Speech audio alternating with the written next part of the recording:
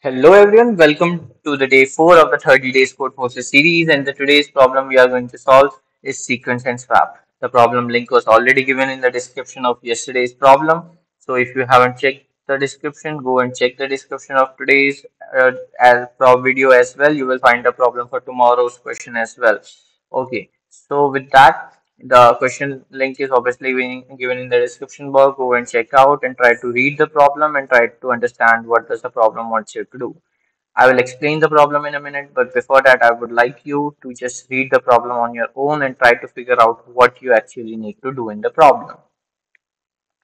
Okay, so I hope you would have read the problem. Now let's just move to the problem. What does the problem wants us to do? Suppose this is an array. This is the size of the array n, and initially an element x is given to you. Now, what does the question wants you to do? The question wants you to sort the array. Very simple, right? But how to sort the array? The question is saying, suppose you are finding an element which is greater than x. So you can replace it with x. You can swap it with x. What do you mean by that? Suppose there is an element 5 over here. There is an element 4 over here. What you can do is you can swap it with x. So the x will become 4 and this element will become 1. Again, this is again not in a sorted order, but this is what you can do. What I'm trying to understand, make you understand that you need to swap and you need to make the array sorted. Now you can think of an approach if you are able to get it what to do. You can swap any number of elements like initially swap, maybe initially swap get 3 here, then you can swap maybe this element with 3, and then you will get 5 here. You can swap any number of you want, but at the end it should be in a sorted order. So if you are try to think for a solution, we will come back to the solution in another minute.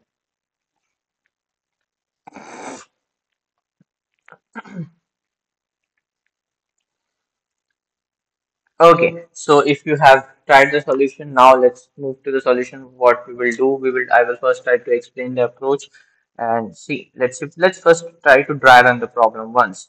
Suppose I replace 1 with 2. Now 3 is also greater than 2, so we can replace 2 with 3. Remember, you need to swap the greater element. You cannot swap the smaller element than x. You have to swap the greater element only. So now x is 3. Now there is 5 and there is 4. So if I will swap 5 with x, so x will become 5 and the array you can see is now in a sorted order. So basically we did 3 swaps. First swap here, second swap here, and the third swap here. The fourth was not needed to be swapped, so our answer became 3. So that's what we have to find. We have to find the minimum number of swaps required in order to sort the array. You have to swap with the value x, and the value x will change obviously since you are swapping and not replacing. So the value x will be changed. So now how to approach the problem? See, it is very simple.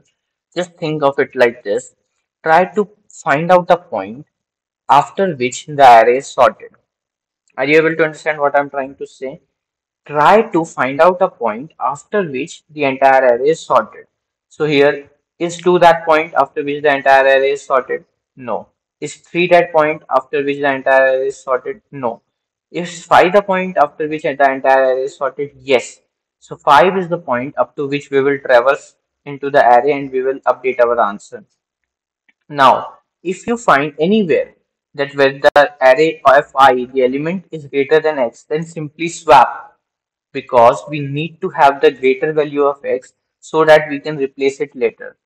What I am trying to say is, see, suppose x is smaller than current element and you have still not reached the last point after which the array is sorted, which means there is some element after this particular index where the array is not sorted, and if the array is not sorted, you can replace it with x. But since x is already smaller than this particular element, so it in turns means that it will be smaller than all other elements, and since it will be smaller than all other elements, so it means that you cannot swap those elements with x because you can swap only those elements. Means you can swap it with x, But what will happen is the array won't be sorted because since the x is smaller than this element, so if you will put swap any element afterwards, so the x will come here. So it means a smaller value will come after ARR of I, which is a greater value. So basically, if you find any value which is greater than x, then simply swap. That's what I'm trying to say. Are you able to get it? See, what I've just told, you found the value 2. Now, that 2, I'm saying if it is greater than x, then simply swap. Why? Because if you will not swap, then you cannot swap any element after 2 with x. Because if you will swap any element with x, so x will come at that particular position. And since x was smaller than this particular element, so the array will become not sorted. And it is not possible to sort the array because you have just swapped the position and you have a smaller element after the element which has already been discovered. Like we have already traversed to 2 and after that we are adding a smaller element to it. So it's not correct. Are you able to get what I'm trying to say? If yes, so let's just do a dry run. 2 was smaller than x, so we swapped the value of x with 2. Now 3 is greater than 2, so we swap the value of x with 3. Now 5 is greater than 3, so we swap 5 with 3. Now we won't be swapping 4 because, as I said, we just need to traverse up to the unsafe point. Unsafe point is the point after which the entire array is sorted. Means unsafe point is the point till which you need to actually sort the array. So if it is having any problem, let's just take another example and we might get a better idea. Let's take this one, this example, and in this example, okay, yeah. In this example, the initial value of x is 18. So is it greater than 81? Yes, it is. 81 is greater than 18. Yes. So we will swap those two elements. Now, 324, is it greater than 81? Yes, so we will swap again and x will be equal to 324. 218, it is greater than 324? No. Why? No, it is no. So we won't swap. Why we won't swap? First of all, we cannot swap again as we can swap only greater elements, not smaller elements. So we won't be swapping. But even if we will swap, so what will happen? X will get a smaller value and we cannot swap x with anyone else because we have already got a bigger value here and now the smaller value cannot be put after it. So there is no point of swapping x, and even though if would be, it is not allowed because it is a smaller value. So we won't be swapping. Now 413. Will we swap 413 with 324? Yes, we will swap. So our array will look something like this. Uh, our array will look something like this. Yeah, and then at the end, what is there? 324 again, and this time it is 413. Will we swap? No, because as I said, we will swap up to safe unsafe point only, and unsafe point for this array was till here because after this the entire array is sorted. It was not up to here because after this there is an element, there is a position where it is not sorted. So we are taking the unsafe point up to this, and we are traversing only till this, and we see again we swapped at three position, one position, two position, and three positions. So the answer for this particular case will be 3 also. Now let's take the example where it is not possible. For an example, here it is 11, 9, and 2, 10, 11, and 9. So let's just take this example. So in this particular case, the value of x is 10. What is the unsafe point? Here is the unsafe point, right? Because after 11 all the elements are in a sorted order, so we just need to traverse till 11.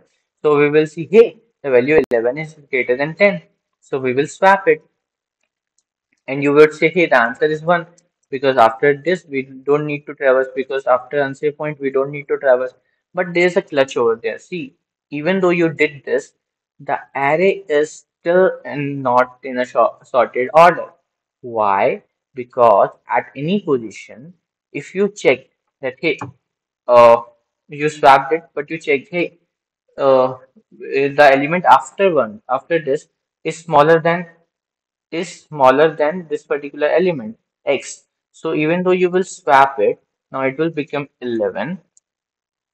But now you cannot swap x with 9 because you can swap greater elements only.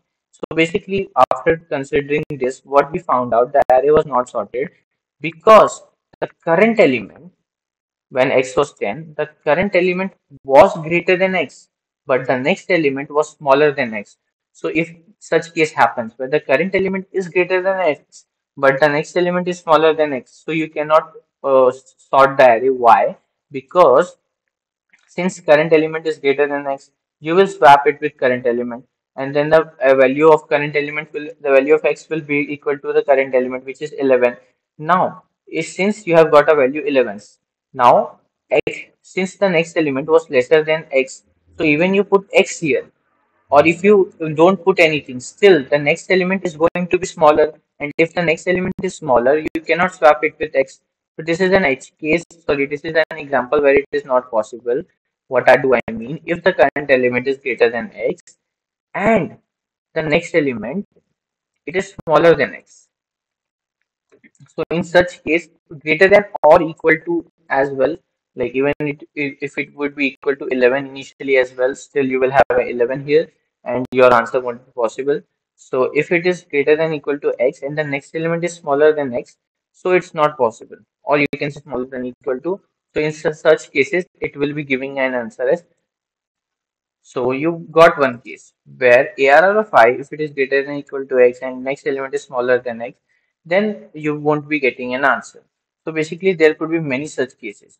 So you can simplify it by saying just swap every time whenever the element is greater than x, just swap it and up to the unsafe point. And once unsafe point is reached, break down from the traversal.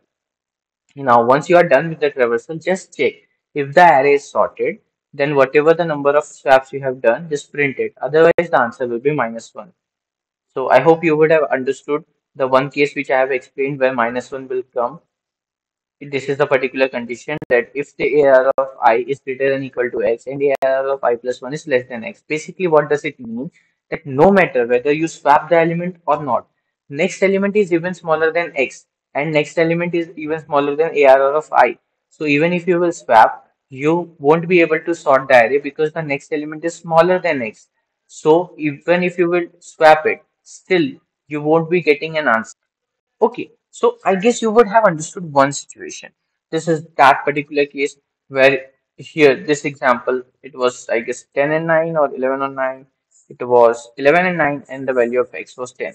Since the current element was greater than x and the next element was smaller than x, so the answer will become -1. More importantly, just take this particular scenario. Suppose it would have been, the value of x would have been 8.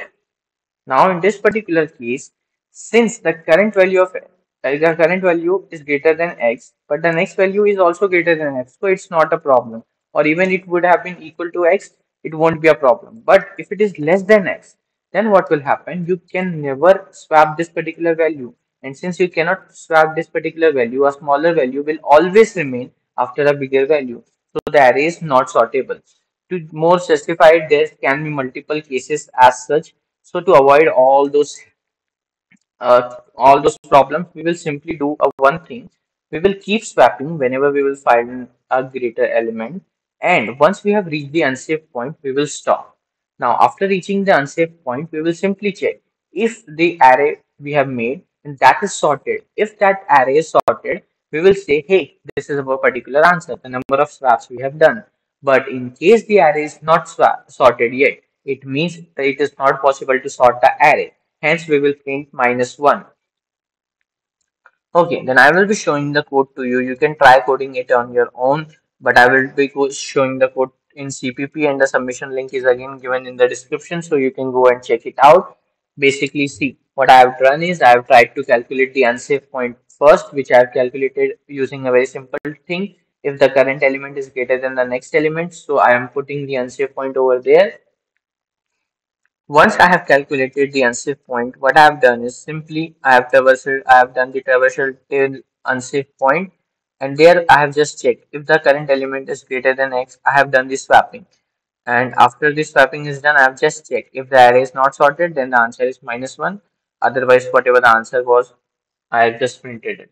So I guess, yeah, that's a very simple solution. That's a very simple problem. Again, this is a 1600 level problem. So you can see it's not that difficult. Tomorrow also we are going to take another 1600 level problem. So do check out the problem tomorrow as well. The tomorrow's problem link is given in the description. I hope you are liking the video. I hope you are enjoying the series. If yes, please comment and please explain. Please write down what do you like about the series. We will be meeting tomorrow with another episode of 30 Days Challenge. See ya. Peace out.